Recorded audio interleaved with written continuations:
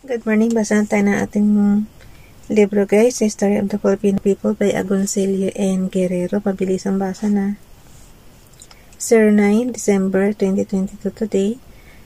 History of the Filipino People, nasa part 3 pa rin tayo, Reform and Revolution. Topic number 8. Dito tayo sa paragraph ng The Great Reformist, magdugtong paragraph Marcelo H del Pilar. Kung kahapon Graciano Lopez ay na, today is Marcelo H del Pilar. Babasahin natin. Basa.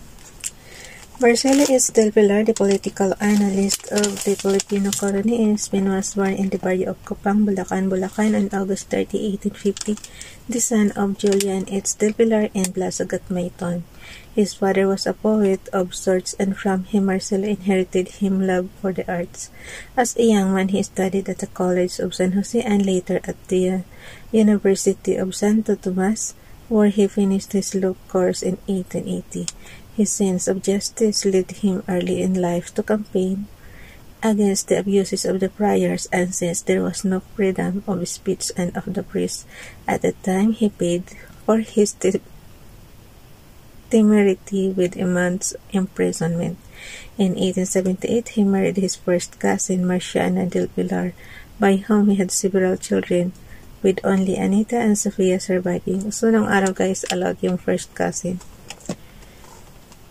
na mag-asawa. Marcelo began his career as his country's evangelist in 1880 when he took to the field to campaign against the forces that stifled freedom and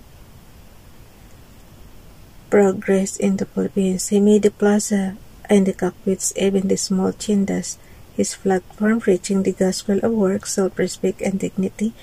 He was a master of Tagalog, and in this language he tried to arouse the consciousness of the masses to the necessity of acting as unified people. In 1882, he founded the nationalistic newspaper Diaryong Tagalog.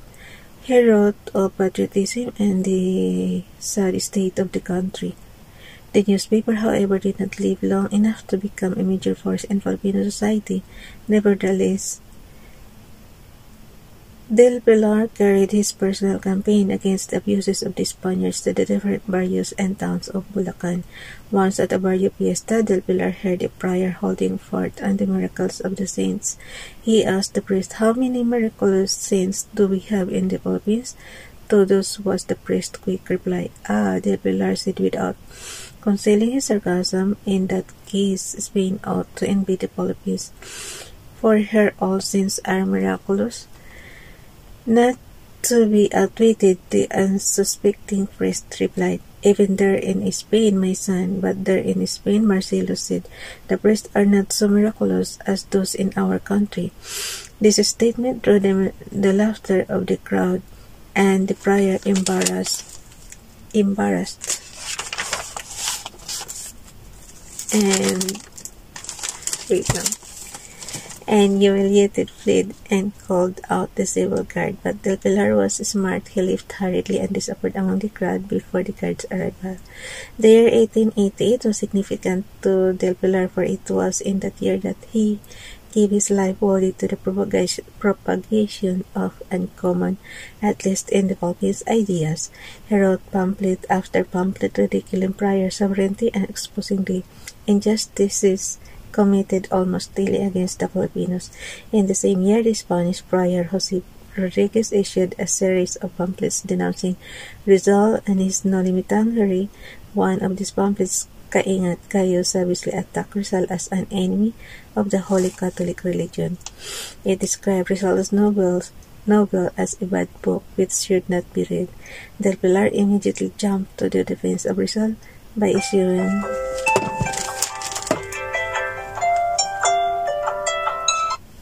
Naabutan na naman tayo ng oras. Alitin ko guys It described Rizal's novel as a bad book which should not be read. Del Pilar immediately jumped to the defense of Rizal by issuing his brilliant pamphlet, Kaiigat Kayo. a stirring indictment of Rodriguez's pamphlet using the pen name Dolores Manapat. At the same time, the nationalistic Filipino priest Vicente Garcia of Tanawan, Batangas refuted Father Rodriguez using the pen name V. Garcia. Not content with defending Rizal, Del Pilar wrote the withering satire Dasalan at Tuksuhan, a brilliant parody of the prayer book, thus in Amain, Namin, a parody of Our Father. Del Pilar said, "Our uncle who art in the convent, cursed by thy name, may we be delivered from thy greed. May thy throat be slit here on earth, as it is in heaven. Give back this day our daily rice, thou hast stolen from us, Andrew."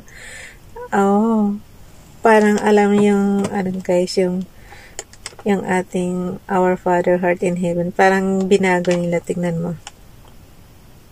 Ulitin ko lang siya. Not content with defending Rizal, Del Pilar wrote the withering satire Dasalan at Tuksuhan, a brilliant parody of the prayer book, thus in Amain, Namin, a parody of Our Father. Del Pilar said, "Our uncle who art in the convent, cursed be thy name. May we be delivered from thy greed. May thy throat be slit here on earth, as it is in heaven. Give back this day our daily rice, thou hast stolen from us, and draw our laughter by thy lowing as thou laughest when thou stealest our money. And deliver us from thine temptation, and save us from thine foul mouth. From thine foul mouth. Amen." Ang galing naman ni Del Pilar. Del Pilar also parodied the Ten Commandments to ridicule the friars, the most potent single group in the Philippines. He called this particular work the Ten Commandments of the Friars, namely, "Thou shalt worship and love the friars above all. Thou shalt not cheat them of their stipends. Thou shalt sanctify the friar Sundays or holidays. Thou shalt pawn thyself to pay for the burial of thy father and mother. Thou shouldst not die if thou hast not the money to pay for thine interment. Thou shalt not covet his wife. Thou shalt not steal with him. Thou shalt not accuse him, even if thou be called a liar. Thou shalt not refuse him your wife. Thou shalt not deny him your property." The Ten Commandments of the friars boil down to two things. First, worship the friar above all, and second, offer him thy honor and wealth. Kalukuhan ni Del Pilar, oh. Ang galing naman. Parang inano niya yung Ten Commandments, guys. Pinalitan lang niya. Okay. Yung number 10, "Thou shalt not deny him your property." The Ten Commandments of the friars boil down to two things. First, worship the friar above all, and second, offer him thy honor and wealth. Aside from this satirical Dasalan at Tuksuhan, Del Pilar wrote tupluhan, kadakilaan ng Diyos, pasyong dapat ipag-alab ng puso ng taong babasa, sagot ng Espanya sa hibik ng Pilipinas, todas la soberania monarchala Prilorocracia Filipina, and scores of editorials and articles published in the Sol. His radical activities could no longer be tolerated by the Spanish authorities, who promptly ordered his arrest, but Del Pilar escaped the country and left for Spain in October 1888. In December 1889, he took over the editorship of the Sol and became the moving spirit behind the reform movement. He told incessantly writing, editing the Sol, and contacting progressive Spaniards who would fight side by side with the Filipino Reformists. In the process, he missed many a meal. In one of his editorials, he said, "There is an aspiration for better life in the Philippines. The people who pay the taxes, the country that supports the Spanish flag with its farm and blood, this faithful country is aware that she is not composed of mere flock of sheep. This country does not ask any kind of sacrifice from Spain, and all she asks is that she be governed well or ill, but with a full understanding of causes, that the country be heard through legitimate means." Nakakapagtaka naman kasi ang layo-layo ng Spain. Bakit tayo sinakop ng Spaniards? Ba ang layo ng Spain sa Pilipinas? Siguro kung hindi lang din po may mga Pilipino na magpasakop, hindi tayo masasakop. Kasi kita mo ba't sila pula po? Oh. Hindi pumayag na i-Christianize sila. Hindi naman sila na diba? Opinion ko lang yun. So, ito natin. Basahin ulit natin. There is an aspiration for better life in the Philippines. The people who pay the taxes, the country that supports the Spanish flag with its farm and blood, this faithful country is aware that she is not composed of mere flock of sheep. This country does not ask any kind of sacrifice from Spain. All she asks is that she be governed well or ill, but with full understanding of causes, that the country be heard through legitimate means. We are asking for assimilation. We demand that those islands be Hispanized. Under the Pilar, the aims of the soul were expanded to include the removal of the priors and the secularization of the parishes, active participation in the affairs of the government, freedom of speech of the priests and of assembly, a wider social and political freedom, equality before the law, assimilation, and representation in the Spanish courts, since the Filipinos had never been truly represented in that body. Spain, however, had her own internal problems to look after and therefore could not listen attentively to the anguished cry of the Filipino reformers. Del Pilar became disillusioned, and on the eve of his death switched his vigorous mind from assimilation to revolution. He said, "Insurrection is the last remedy, especially when the people have acquired the belief that peaceful means to secure the remedies for evils proved futile."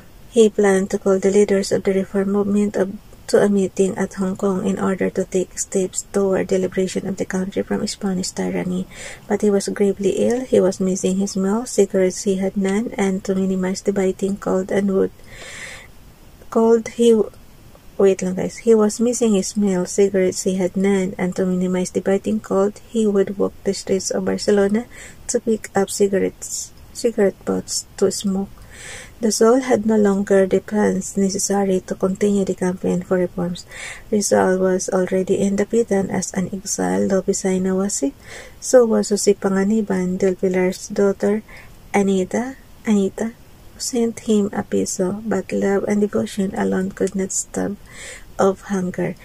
Friendless and hungry, the Great Reformist and political analyst died on July 4, 1896. Upon his death, even his Spanish political adversaries paid him a homage. Said the Spanish newspaper La Política de España en Filipinas, the organ of the priors, Marcelo del Pilar was the greatest journalist produced by the purely Filipino race. We did not consider him as an artful filibuster. At times, we saw in him the calculating conspirator, the journalist gone astray who had no real hatred for the sovereign country, though he had it for the state of affairs prevailing in the Philippines. But whatever the truth may be, we must not lose sight of the fact that it was Marcelo the Tagalog who was publicist, inspired us with the greatest esteem when serenely and apparently with the greatest sincerity he gave his views on very arduous political problems, more correct and informed than any other skillful in debate, tenacious in maintaining his conclusions. The personality of Marcelo del Pilar as a propagandist is doubtless the greatest produced by the Tagalog race. While he had not the culture and intensity of purpose of his countryman Rizal, he had, however, the advantage of knowing how to install his thoughts in a subtle manner.